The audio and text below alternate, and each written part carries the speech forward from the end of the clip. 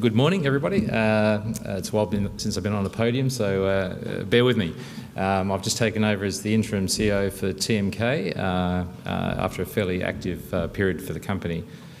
I guess, timing and a bit of luck, two things that we haven't addressed in this conference yet, but I think very important to all, certainly small caps and micro caps.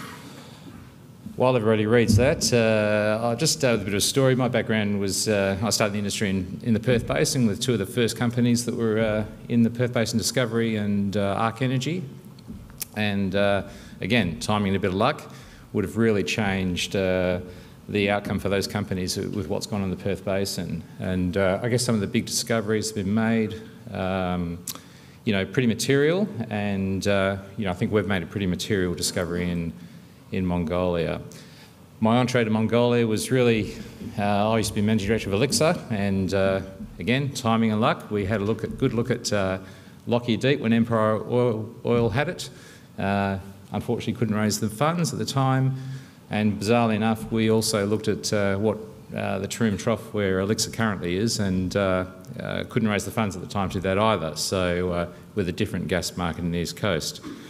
So I guess we looked at Mongolia, and Neil had a private company that we backdoored into Elixir, and then off it went and did very well. We had some Alaskan assets that I took to another company that was subsequently taken over by TMK Energy. And I think all shareholders of Elixir and XCD did pretty well out of that. So I guess at that time, this opportunity came across my desk. A guy called Brendan Stats, who was our CEO till recently and is currently at site in Mongolia, getting ready for drilling, presented, and he'd been in Mongolia for 10 years as a coal geologist and pretty much knew every coal deposit in Mongolia, and had come across this one with, or this opportunity with some locals, and didn't really know what to do with it, I guess, was the, so I got in contact. We raised money privately, about $1 million or so.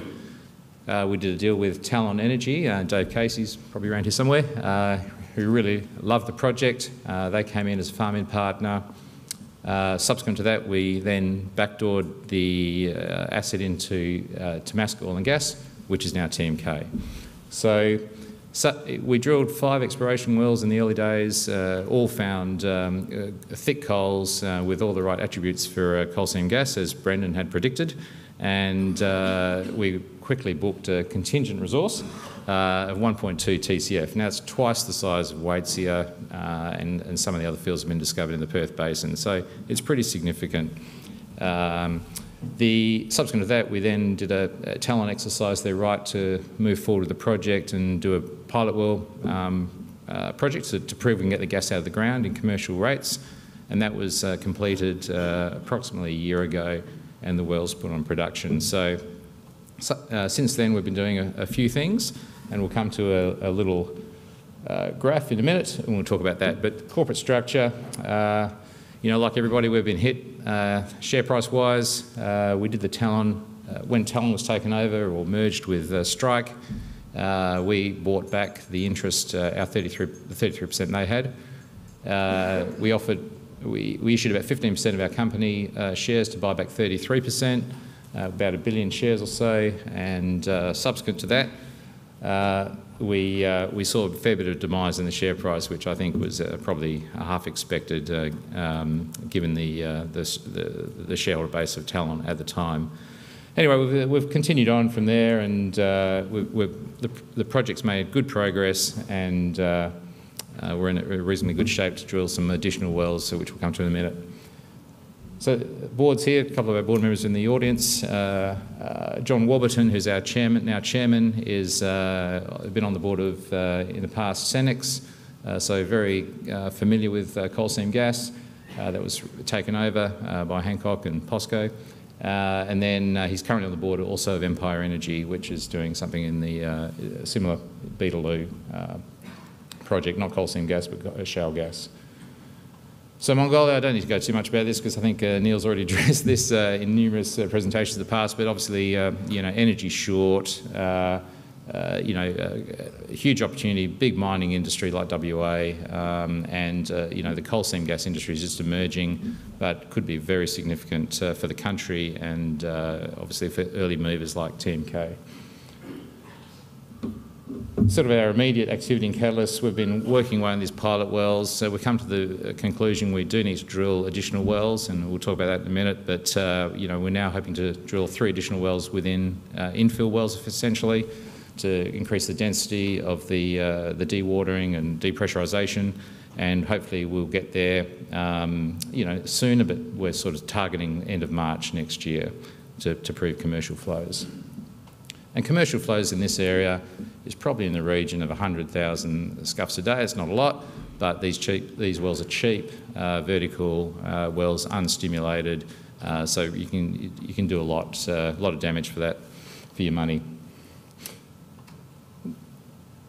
I'll just skip through to this one. So look, we never really showed this in the past, but this sort of shows where we've been for the last year, and sort of why some of the decision making has resulted in us deciding to drill 3 additional wells.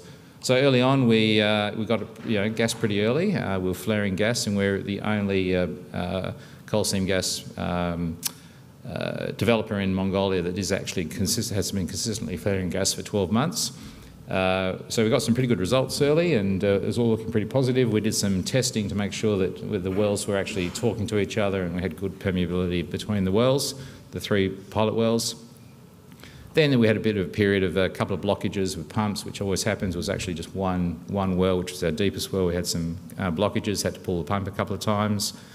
And then we started seeing some fairly nice little blips in the gas rate, and we thought, right, we're on our way, this is all good. But then, of course, that sort of petered back to more a stable flow. We did some other testing at that time to see, some differing production methods. Again, we've been through this the last sort of 3 or 4 months of pretty stable flows. There's a big dip in the water rate there is when we had a bit of a surface issue with one of the surface facilities, which we fixed. And then, again, we've been just doing some other testing in recent weeks and to determine if there's better ways to get better flows or increased gas flows out of the wells. But you can see in general there's a decline in the water rate, and the gas rate's been fairly stable, and we're looking for that point where we reach the critical desorption, where gas rates take off and water rates still continue to come down. So we did a number of independent reviews and spoke to every expert in coal seam gas we could find in Queensland, and they've all come to the same conclusion that the best way forward is to drill more wells, and we'll get there quicker. So Brendan again and others have all said that the longer these things take to dewater, the more gas you get out of them in the long run. So it's not a bad thing, but ultimately the market can't wait as long as maybe ideally you would want to if capital and time wasn't an issue. So I'll just skip forward to here, which is basically the where we are. We have 2 seams. It's only the upper coal seam that we've booked any contingent resource to. There is a lower coal seam, but the initial exploration wells, didn't show high permeability in that seam.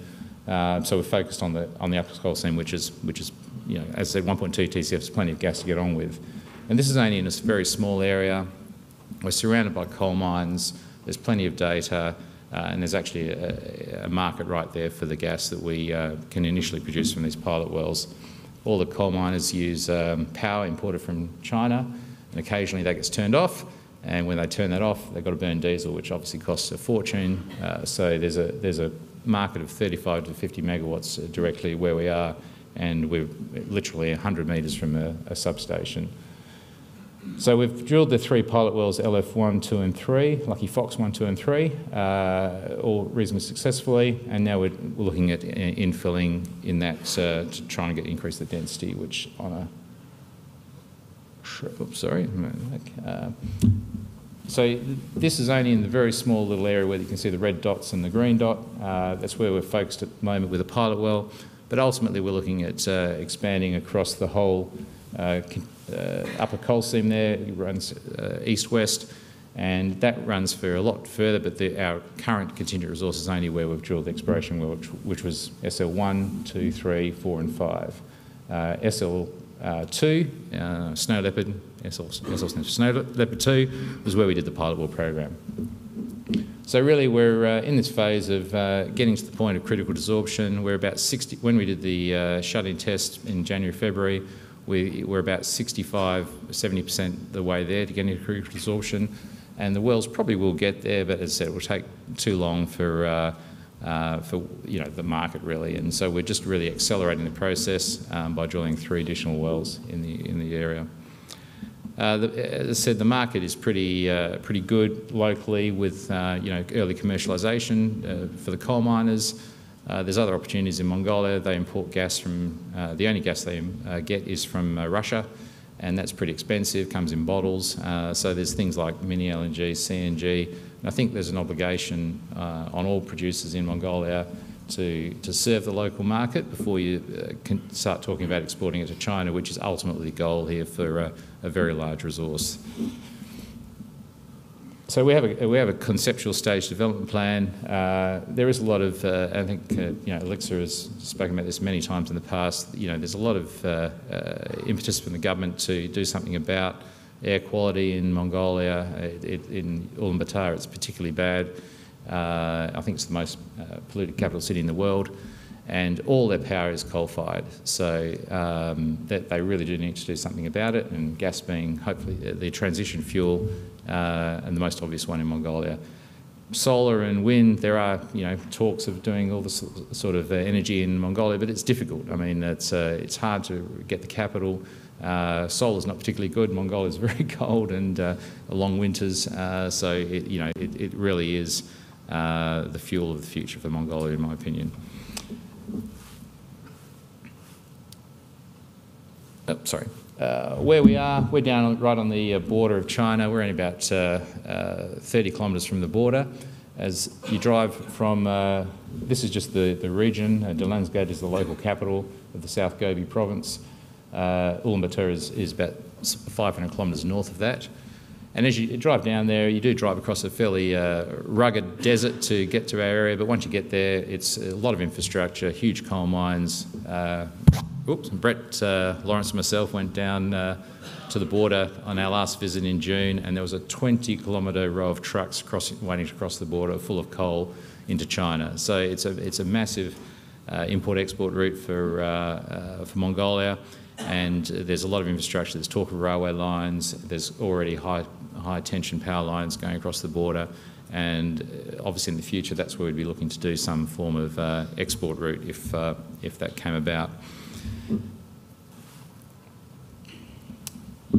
So that's the Chinese demand story. We don't need to go on about China's desperate for energy. The great thing about having a PSC in Mongolia is that the government, by virtue of the PSC, owns about 30, depending on your production rates, but at a high level would be 30 to 35% of the project.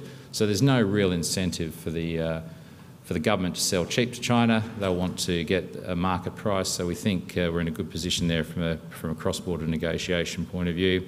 And I said that there's a local market anyway, which we can sort of start a business. We've got a fairly strong Mongolian part of the register. Our biggest shareholders got 23%, is a Mongolian businessman. There's other Mongolian high net worth people in there. There is a lot of wealth in Mongolia. Not a lot of cash, but there's a lot of wealth. And people are invested in mining projects across the board. Relatively small population, but very progressive. And I'd have to say a Tuesday night or Wednesday night in Mongolia is a lot more active than it is in Perth. So I think we can, and a very young population too, and very, very keen for development. And with that, that's pretty much it. But the main catalyst for us in the very short term is drilling these additional wells, hopefully getting to demonstration commercial production. And if we can do that, I think the game changes for not only TMK but Mongolian CBM industry, which is still in the emerging stages. Thank you very much.